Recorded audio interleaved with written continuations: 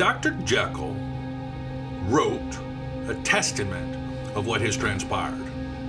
But Dr. Jekyll was a proud man with a shining reputation who early on hid his natural high spirits and developed a double character. His scientific studies focused on the mystical and transcendental as he searched out aspects of man, especially in the moral dimension. He wanted to learn how these two sides could be disconnected. While at the same time, Dr. Jekyll researched medicines to create a potion that would transform him into evil.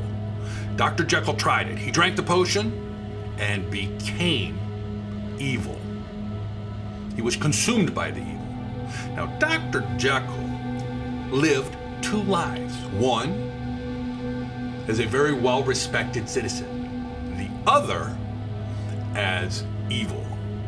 Now, Dr. Jekyll continued to transform between these two characters until one day, evil took over. Now, feeling as though his life were in danger, Dr. Jekyll tried to resist, but the evil killed Sir Carew.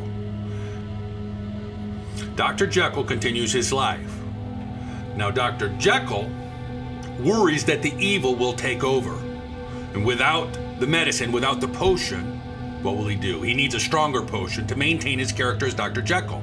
The medicines have run out. And without that, he would not be able to change back to Dr. Jekyll.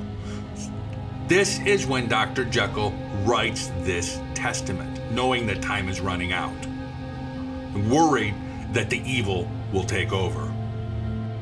Will Mr. Hyde die or kill himself? This would be the end of the life of Dr. Henry Jekyll.